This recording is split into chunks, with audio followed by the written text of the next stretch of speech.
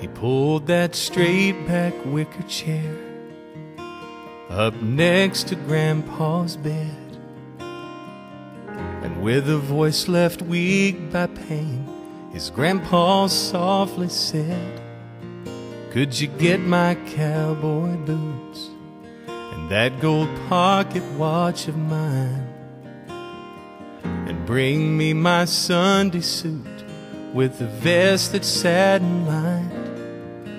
When he saw the sadness in his grandson's eyes, he said, "I've got to be prepared, 'cause I'm going home tonight. I'm gonna waltz across the heavens while a band of angels play. I'm gonna two-step on some stardust 1,000,000 miles away. You'll never have a new beginning until you reach the end.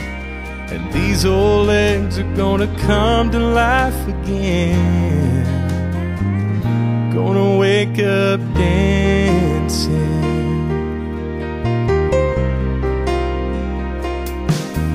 He said, "If it's not too much trouble, there's one thing left to do. Since I'm going to see your grandma, could you get her favorite shoes? The ones with those ribbons, red and trimmed in white. The last time she had them on, I believe we danced all night. And why she left them here, it's plain to see. Your grandma never danced with anyone but me. And we're gonna waltz across the heavens while a band of angels play. We're gonna two-step on some stardust 1,000,000 miles away.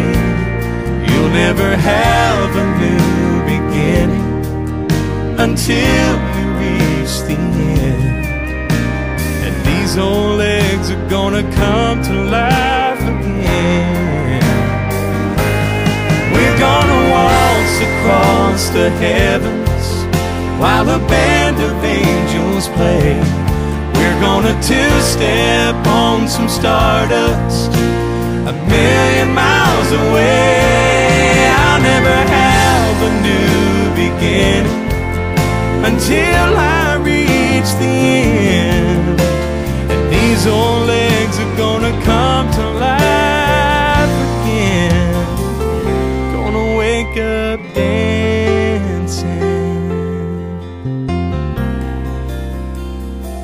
gonna wake up dancing, wake up dancing.